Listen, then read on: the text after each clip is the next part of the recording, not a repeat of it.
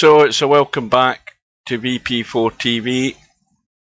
It's a really wet Sunday afternoon here in Scotland, and this is just a quick word about the upcoming match we have in the Virtual Black Ball World Championships, the 2023 Virtual Black Ball World Championships. We know what we witnessed. Well, some of us still can't believe what we witnessed the other night in the hot seat match between Semi-Pro and Real Poland Power. But there's one player out of that match who is really wounded from how he managed to lose what seemed to be an overwhelming winning position that he had. He was 10-5 up. He had an 8 ball into the side pocket to be 11-5 up. I said there's no way Semi-Pro can win this. And Stub set out after that comment, after that statement, Stub set out to prove me wrong. And somehow he managed to lose the match. And he lost it in one of the probably the most humiliating ways. He had an attempt to break out the 8 ball. I think it was his yellow, and I might be wrong, but I think he was cutting his yellow into a corner. There was a red next to the 8 ball, and the 8 ball wasn't accessible, so he had to break it out. Now, all it needed was a little nudge. You had to hope you get a nice roll that you'd still have a shot, but that would have been a sensible thing to do. What does Stub do? Gives it a blast. He pots his ball. The cue ball slams into, I think, the red, which then goes full pelt into the 8 ball. The 8 ball goes off the long rail on the side and then into the opposite side pocket. And Stub loses the match 13-11. And it could have went hill. He had the rack in his grasp if he'd played the sensible breakout. And now he finds himself in the one-loss side.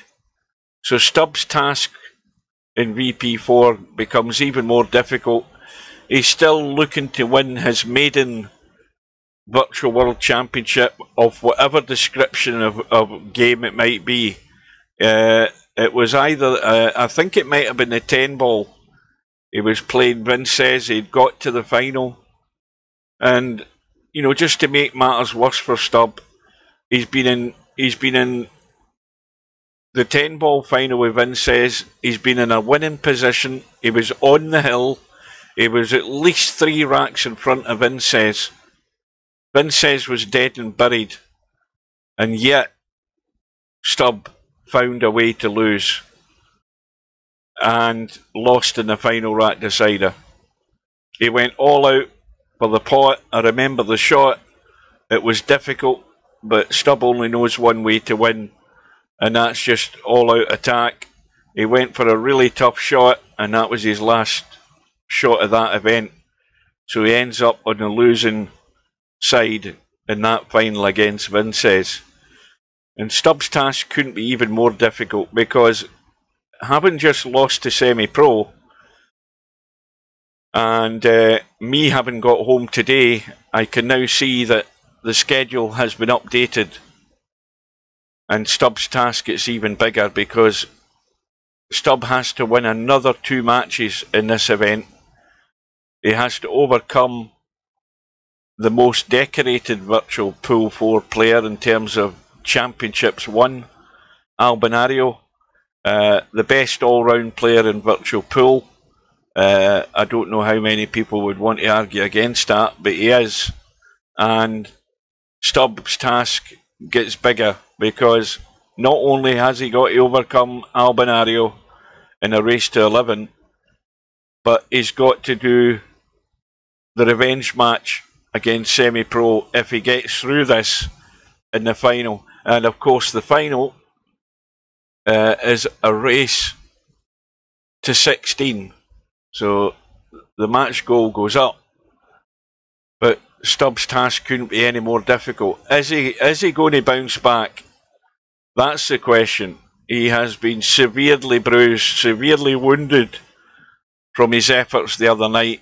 He's had nightmares about it. He won't admit it, but he can't. He probably can't believe what he did in that final rack to manage to lose the match. Semi-Pro doesn't know how he got to the final. He's got no clue. Semi-Pro was making far too many mistakes to be a champion. That has to be pointed out. If Semi-Pro's standard is like he played against Stub with all those errors, then he ain't winning it. Albinario is too good a player to let you off the hook that many times. But who is going to get through? Well, the best way to find out is to join us in VP4TV. Remember, we're streaming on YouTube, on Twitch, on Kick, and on my VP4TV Facebook channel.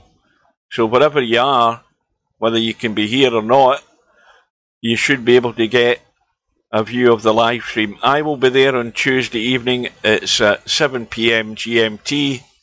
That's Tuesday the 12th of December.